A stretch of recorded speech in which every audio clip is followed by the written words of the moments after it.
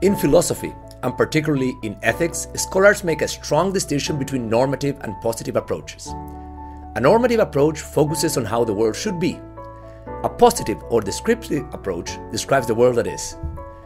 Normative statements express value judgments. Positive statements are limited to facts. Consider a person searching to rent a home. A positive statement would describe the price or the square footage of the home. This would be something like the monthly rent is $2,000. A normative statement would present a value judgment. The rent is too high.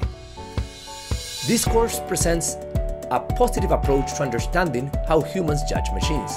That is, it is not a course about how humans should judge machines, but about how they actually do. We focus on positive or empirical results because we believe that positive questions can help inform normative work. How?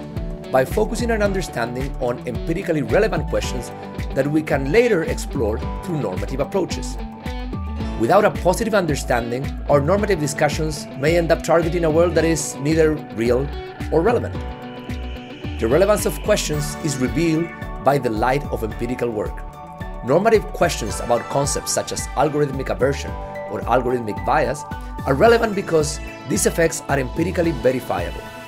If algorithmic bias was not real, discussing it from a normative perspective would be interesting but not relevant. Positive work teaches us how the world is. Normative work, how it should be.